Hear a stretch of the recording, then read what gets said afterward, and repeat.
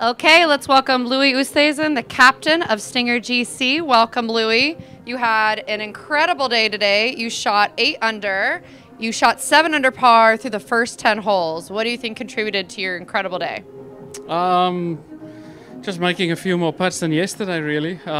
Hit it pretty good yesterday, but today I was on pinpoint on what I saw, what my eyes saw and what I was doing with the ball. You have those days, and you know, it was nice to have a golf round like that the second day.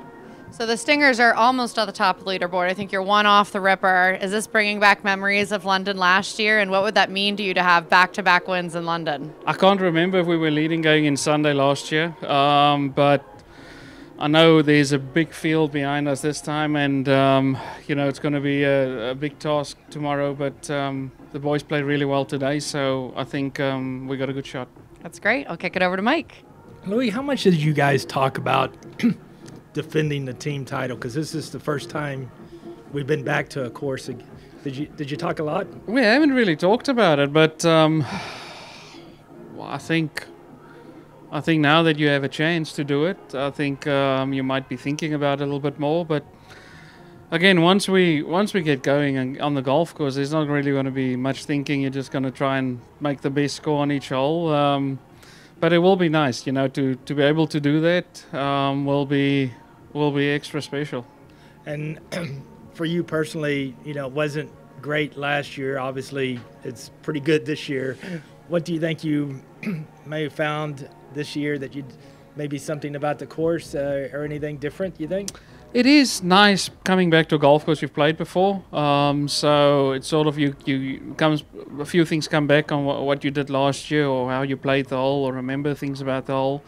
But you know, last week didn't play that great, but I always feel like my game is pretty close to playing good golf. And today a lot of things came together, and I know I'm putting well, and to be able to hit the irons the way I hit them today was very positive. That was sort of the part of my game that was always keeping me a little bit behind. But you know, if I can grow on this or work on this after today, then you know, it should be exciting going forward.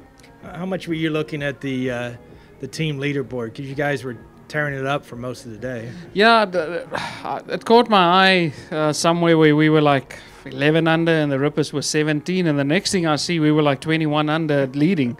So obviously I went through a stretch there with made a few birdies and the eagle, and then Dean and Scholl probably had to go through the same. So it's unbelievable how the leaderboards can change out here with 3 scores to count.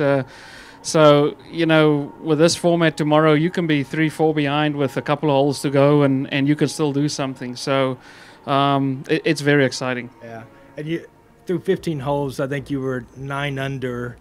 Were you thinking about 60, 59, or in your case, 57? I felt like I was hitting it good enough to genuinely have a birdie on every hole to have a chance. And I missed that short birdie putt on 17, and then had an eagle opportunity on 18, and then just completely gust of wind got me on the second shot on 1, and just lost concentration really on my third shot and made a bogey. So you know, probably could have get a few more out of it, but I played solid golf. I can't complain. All right, thanks.